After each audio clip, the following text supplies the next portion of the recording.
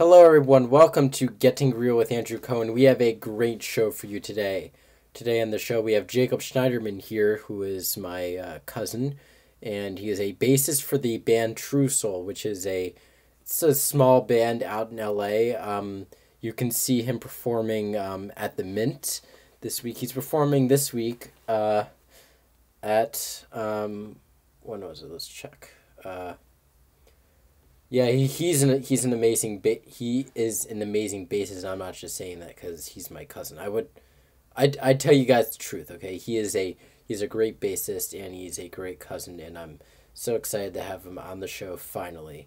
It was we recorded this. He came to my house actually. He came to my house for Thanksgiving, and we recorded it, and it went very well, and I think you guys will really like it. So just double check when JACOB is performing with his band.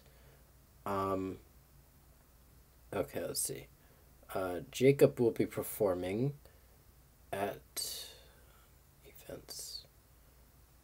True Soul with special guest this Sunday, February 18th from 7 to 8 at the Mint in LA. That is, you can get tickets at themintla.com. And please enjoy my talk with my cousin, JACOB SHNEIDERMAN. Thank you. Ace Podcast.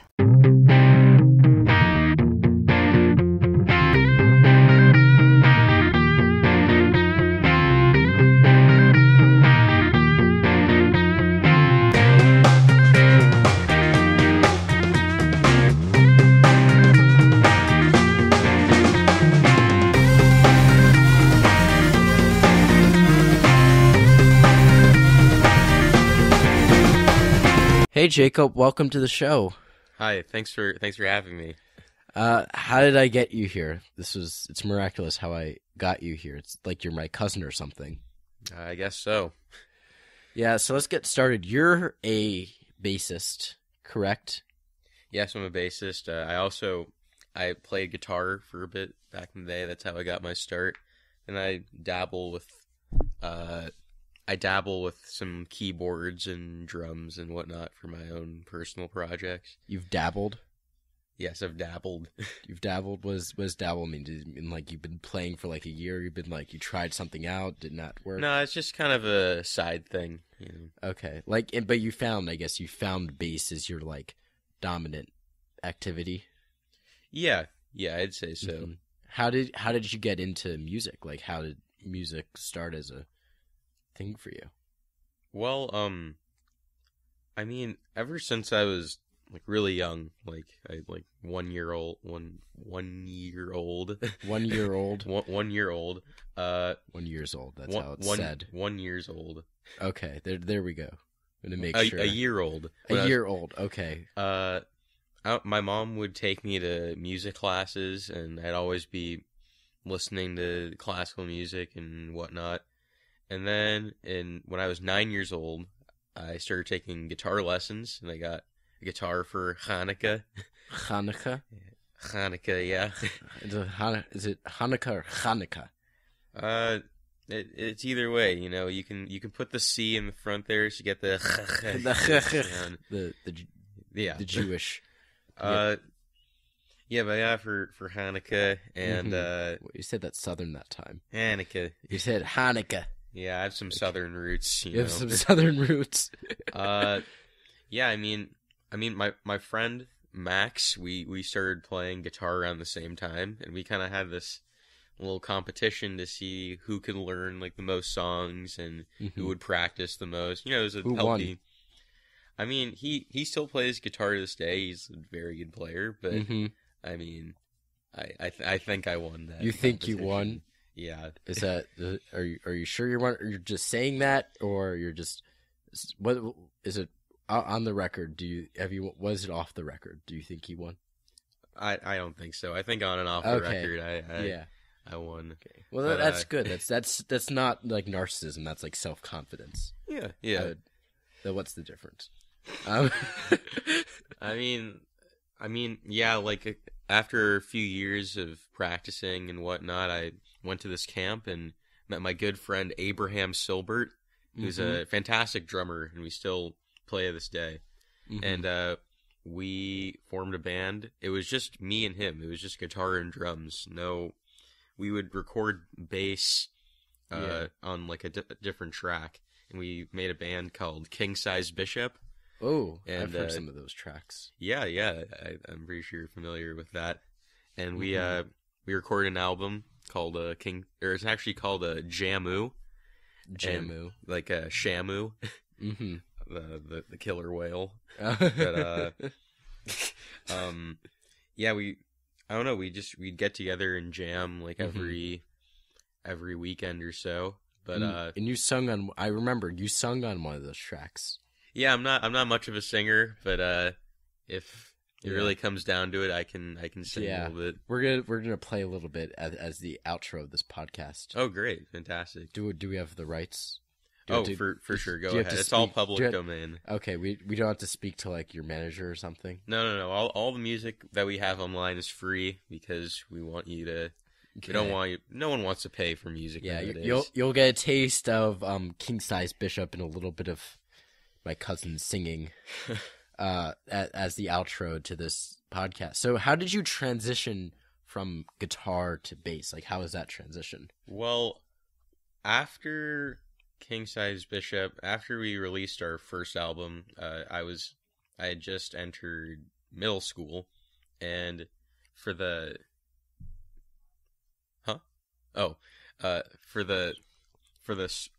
string orchestra that they have at school, they needed people for it. So I started playing cello in the orchestra just because that's the instrument they gave me. And I wasn't really liking it that much. So I asked if I could switch to bass, and they happened to need bass players that year. So I started playing in the orchestra and in jazz band and stuff. And then I switched schools and went to Oakwood School, to high school. And I don't know, I've been playing in the jazz bands there and in the orchestra. And I'm in a couple bands now where I play bass because King Size Bishop sadly doesn't exist anymore. It doesn't exist anymore because the bass player, he went off to University of Puget Sound to do better things. And so he was like a year ahead of you? He was 2 years ahead of us. Oh, it was 2 years ahead of us. So when the band was going strong, it was just a couple scrappy freshmen and this 11th grader who was 10 times cooler than us. I have no idea why he was hanging out with us, but it was fun to have him around, and he's definitely made a great impact in my life. His name is Ezra Hecht. He's a very great man. So I guess were you able to pick it up? You were able to pick it up easier because of your experience with guitar. Oh, for sure, yeah. Going from 6 strings where you have to play guitar, I mean, you have to play chords, melodies, harmonies, all of that, to just playing one note, the bass note. Yeah. It's definitely more simple, but more simple doesn't mean easier. So you still have to know a lot about groove and laying it down and keeping the band together. Based on which do you like better, I guess, after playing both bass or guitar? I mean, I definitely enjoy playing the bass more just because I also really like classical music, so I'm not really a fan of classical guitar. I mean, I love listening to it, but I can't play it. I'm really bad at that stuff. Yeah. But, with the bass, I can play classical music. I can play jazz music. I can play anything I want because, it's really, the bass is used in every style of music. So, and also get, like, the discipline of playing the double bass compared to playing, like, electric guitar. It takes a lot of technicality and a lot of, practice and commitment. And I feel like just the process of me learning the instrument was really great just because I had to put a lot of dedication and determination into that. And, it's really just it's healthy for your brain to do that, you know. Yeah. So now you're in a band called True Soul. Is that correct? Yes, I'm actually in 2 bands right now. I'm in True Soul. 2 bands. Yeah. Do you have to choose your allegiance soon, or you have to choose where your allegiance lies soon between both bands? That decision will probably come, and it'll be a hard one. But for now, I'm just keeping my options open and playing with both of them as you know, as it comes. Which one do you like better? I would rather not say on the air. Nobody listens to this podcast. You could say it and you'll have the same exact effect as if you hadn't said it.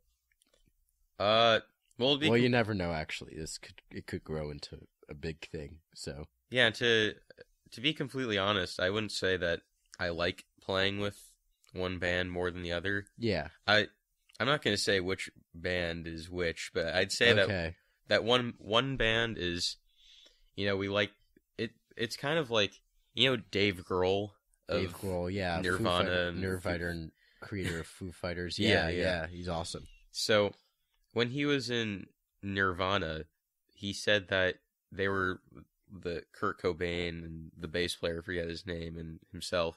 They were the best of friends. Like they were always hanging out with each other and like doing stuff together, riffing off each other. But that definitely affected their productivity. They only recorded 3 albums after being together for a really long time, and like they weren't really getting that much, you know, stuff done. But Dave Grohl says now in the Foo Fighters, they're not really that great of friends in it, but they're strictly business, and they're like people say art is just, you know, for fun and whatever, but you know, it's not just all fun and games when making art. You know, art is hard work, and you know, it takes a lot of discipline to do that. Yeah. So I'd say I'm kind of in a similar situation right now. In one band, I have like some of my best friends from middle school, and like all like, you know, my best friends just in one group, and we can do whatever we want, have some fun. But in the other band, you know, it's a little bit, we're not, you know, we're definitely friends, but we're not the best of friends. But it's about just getting work done and expressing ourselves and getting our art out there. That's kind of like the relationship between Penn and Teller. I don't know if you know this. Like, if you look it up, they're you would think they would be like good friends outside, but they rarely hang out outside of their shows. I mean, I bet they're together all the time. So, yeah, but like aside, they actually have like very different interests, and I think, and they said that actually their separation while they're not working and they're on non-friendship actually, I think, helps their working relationship. Yeah, definitely. Do you think that applies to your other band of like the ones that you're friends with, but you're kind of like not like the best of friends with? You know, I'd say it's still important to do stuff together and like hang out with each other and get a bond with each other, because that definitely reflects in your playing as a group, because you know, you guys are like, we're connected on more than just a you know, external level. It's about our relationships with each other. So it's definitely good to have healthy relationships, but I mean, they don't have to be your greatest friends that you tell all your deepest secrets to and all that. And do everything together with. But I think both kind of work depending on, you know, like the Beatles were best of friends, but you know, they broke up. So who knows? Who knows what happens? You know, in a band, one thing I've experienced a lot too is that because in a group, it's not just one person calling all the shots. Like in a band, everyone's making decisions and contributing and, you know, adding something to the whole. So when one person proposes an idea and everyone else doesn't like it or is opposed to it, if you guys are really good friends and you say, "Oh, I hate this sucks," or something, you know, you can hurt their feelings because, you know, that's like coming from your friend. That sucks hearing that they don't like the work that you've made. But if it's just like, if you guys are business partners and they say, "Oh, that sucks," and you say, "Oh, why does it suck?" Because like, "Oh, I don't think that's gonna sell," or "I don't think that like people will like that. Or So what you're saying is, I guess, without the deep friendship, you can be more constructive in a way.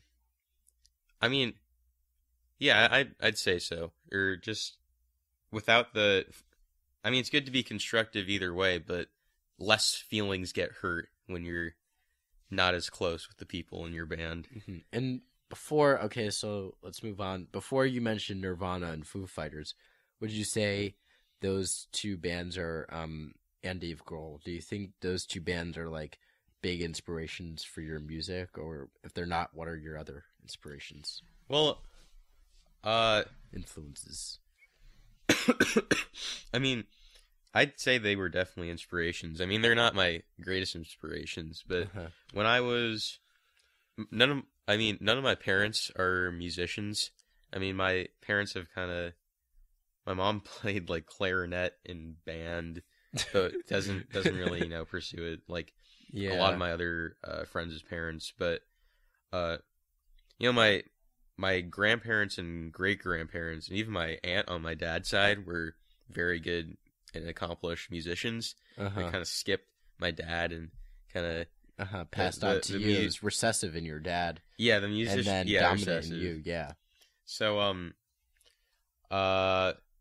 I mean, yeah, I guess I have some of that genetic musicianship kind of passed down, but I mean, my parents didn't really show me that much music. I kind of found most of the stuff by myself, or actually through my half brother Ben. Okay. He showed me a lot of music when I was younger, but from about ages 4 to maybe 11, the only album I would really listen to was American Idiot by Green Day, and that was kind of my upbringing.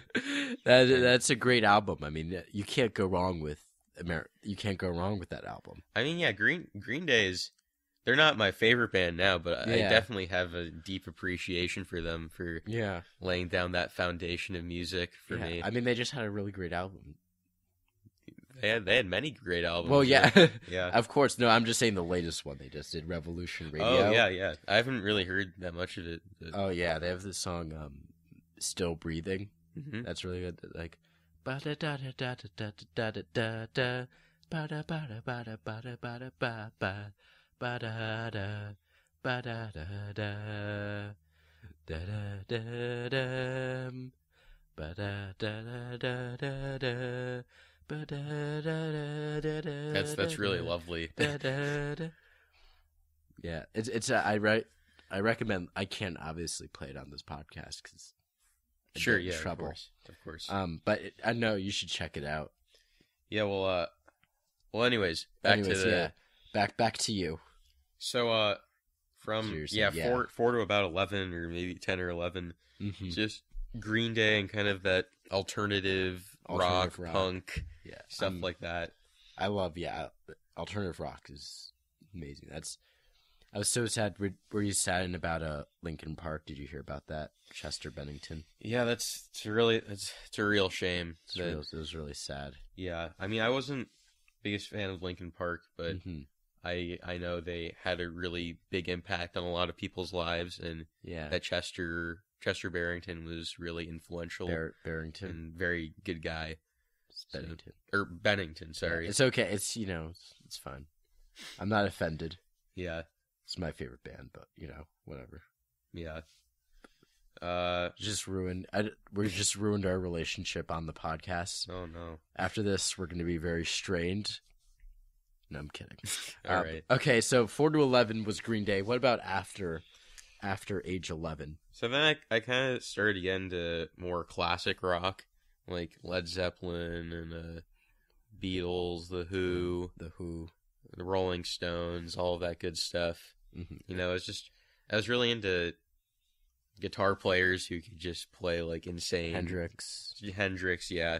Well, actually, Hendrix was a little bit later, but just people who would play like insane guitar solos and all of that.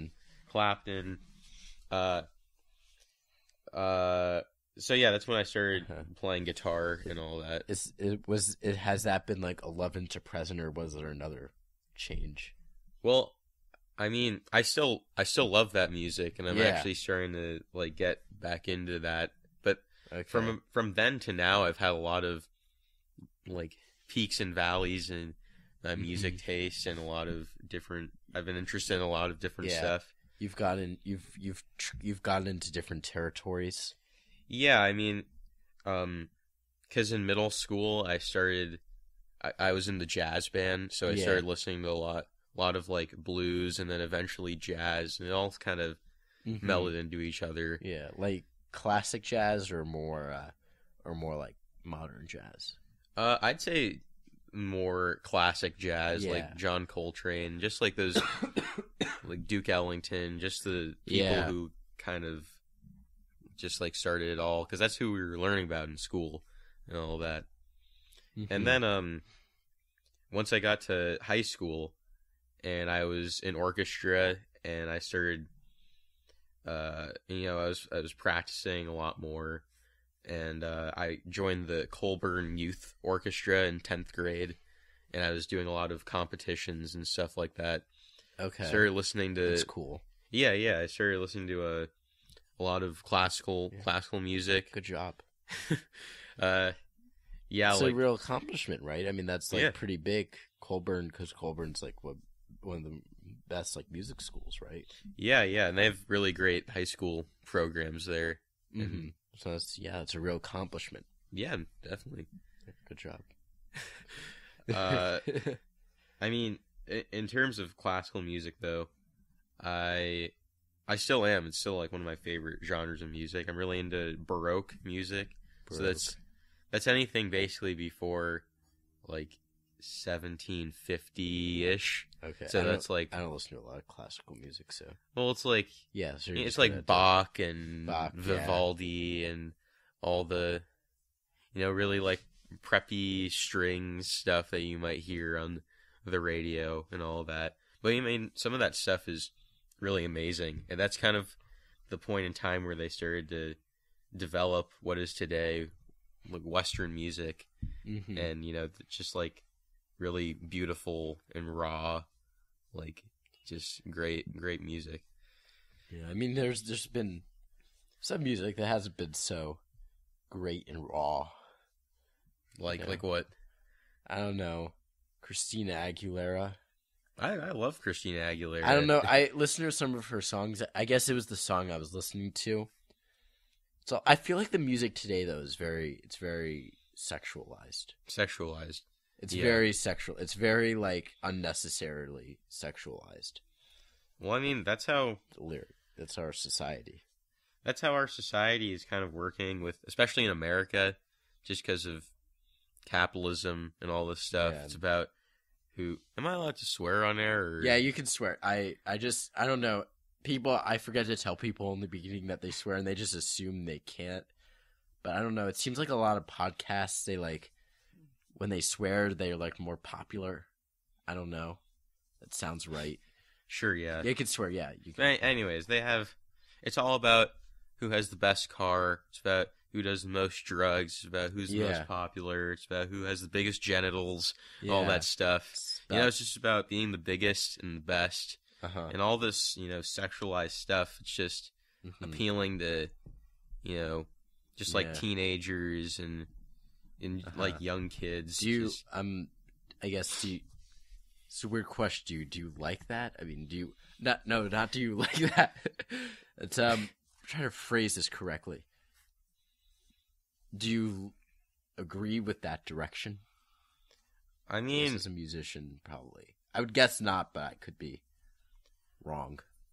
I mean, in pop music and popular culture, I definitely see that, and I don't think it's the best thing. I think kids could be doing something a little bit better with their time than putting on a ton of makeup and trying to show a lot of skin and all of that. I mean, one thing that I don't think it's really the sexualization that's the problem. I think just in our society, people just do a lot of stuff really, I don't know how to say this, but like there's just a lot of mediocrity in how people do things. I think people I think people are more accepting of that mediocrity. Yeah, and just people are really lazy nowadays because of the internet and just having everything done for them and not actually, going through the process of learning and doing things the hard way. It's just about doing things as easily as you can. Yeah, I do find that. I find that in like the little things. I find it even in like the food delivery systems. There's Grubhub, Uber Eats. It's like especially. easier than ever to get food delivered to you. It's like effortless. You could do it. I have the Apple TV in front of us. You could do it. There's Grubhub on the Apple TV. You could not get up on the Apple TV and order food. That's actually pretty great. I can't lie. But it's kind of hypocritical that we're talking. I'm kidding. I'm kidding. I'm fooling around with you. Yeah, I guess we're not fooling around. I don't know. I just think joking. the internet and just having everything so fast paced and regurgitated to us is kind of messed up. It's like I think it also ruins our patience level. Oh yeah, for sure. Yeah, I think we become as a people we become impatient, and we just don't want to. We don't want to. We can't stand waiting. It's all just about immediate gratification. It is, yeah. And I guess why isn't a phone below? Why isn't it loading? Exactly. It's my whiny impression. That was very spot on. Yeah, you kind of didn't know what to say. That you're like, oh, okay. Yeah, well, that's him. It's him in real life. Yep. So going back to what were we talking about? How about so music, sexualization in the media. Of media. How did we get there? That was my fault. Oh, Christina Aguilera. Oh, I don't know. I used her as an example. I used her because I don't know. I take this improv class, and in the improv class, we were doing these lip dubs. There's this one kid in the class. I won't say his name.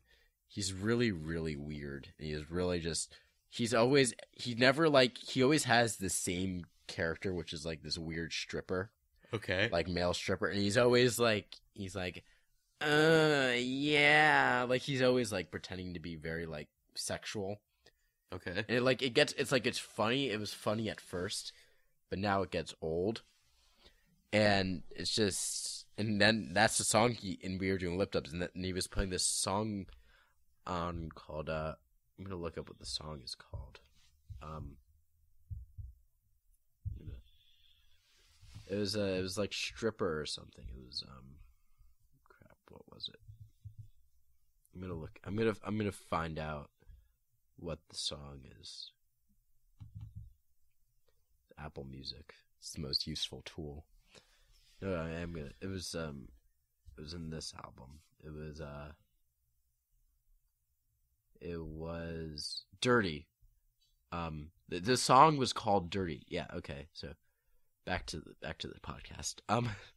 So it was called Dirty, and it was like, I'm just like, really? You're gonna make a song called Dirty? I don't know where like the art is in that. There probably is, but do you have an opinion on that? Well, I mean, with stuff like that, I think art is just a reflection of society, or just like a little portion of society. And I feel like a lot of women these days, or back in the day, like women couldn't vote and had to be very, conservative, covered up. Yeah. But now as time has progressed, and like through the 60s and through everything like that. Woo! Yeah, I mean, like women have there's equal rights, and I feel like through this music they're expressing their individuality and their ability to be able to do something like that. Because in the 1920s, if they were to do something like that, it would be completely ludicrous. Well, in the 20s it would have been, because it was the Roaring 20s. I don't know. It was kind of crazy back then. So I think it was like the 50s. I think if somebody did that during the 50s, it would have been, because if you look at movies during the 50s, there's no like sex. There's the most you ever see is kissing. So I think most movies like back in the 50s and 60s were more conservative, definitely more conservative. I don't know I'm basing my opinion on the 20s on the 2013 Great Gatsby, Well, I mean, which showed in that, but nevertheless, I think also one thing about it is it's kind of a marketing tactic used by a lot of big record companies, just because it all that stuff appeals to a lot of people and a lot of youth because it's very primal stuff. Yeah. It's very primal instincts to be sexual and all of that. Mm-hmm. It makes you think about the book The Giver. Yeah, it makes you think about because they take the shot every day that takes out their emotions. Yeah. Sometimes I wonder if life would be better that way. I mean, I don't know. If they took out, sorry guys, I'm a little sick. If they took out certain emotions, if they took out, if they took out, if they took out all the sexual stuff from our mind. No, I'm thinking about it. Actually, that would be just bad. I mean, that's one big part about being human, but I feel that part of our brain now, especially as us as teenagers in this today's society, exactly. With, all the pop culture stuff and porn and all this, that part of our brains is just being manipulated. It's being manipulated and it's being used in an unhealthy way. I think it can be healthy in small doses because I think as humans, we need to be able to live through our faults and live through happiness and live through our faults so we can learn from them.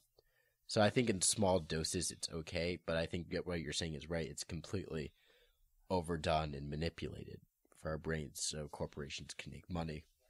It's turning into a conspiracy theory podcast. It's not even a conspiracy.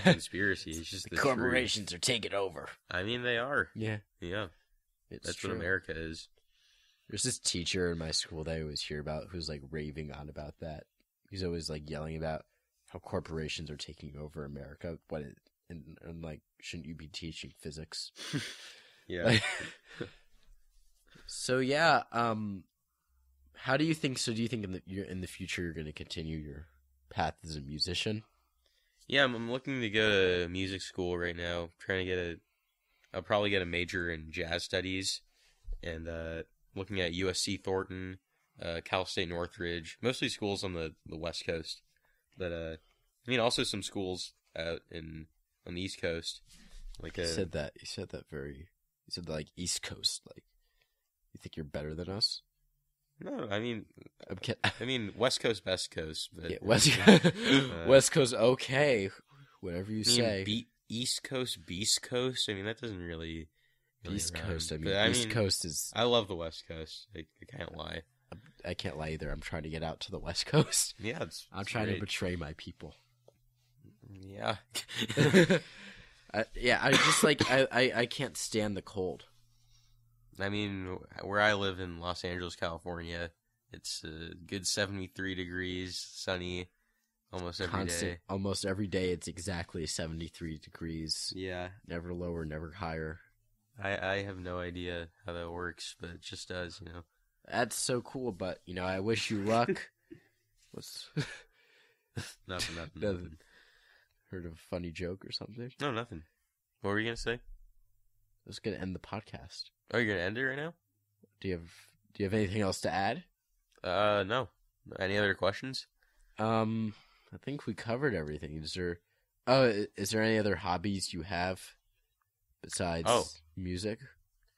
Well, one hobby that I did have for a very long time was I was really into the X Games and skateboarding and snowboarding and skiing and BMX and all that stuff. Oh. But I broke my leg on a Razor scooter in the 8th grade. Was that the end of your career? And that was unfortunately the end of my career. I still watch the X Games on TV and the Dew Cup and all that stuff. But I mean, now I was on the tennis team last year and the year before that. I really enjoy film and movies and other art like that. I mean, music is basically my life, And but that's not a bad thing. I mean, my life just kind of revolves around music, movies, and eating food, which is Music, another movies, hobby. that is a wonderful I life. couldn't ask for anything better, honestly. Yeah, And living in that LA, sounds like, amazing. And you're connected to everything. and living in LA, I have access to movie theaters and access to great music and Yeah. great musicians. You know who and, also has access to movie theaters? Every Every single city, most cities in the entire U.S. also has access to movie theaters. That is true. Yeah.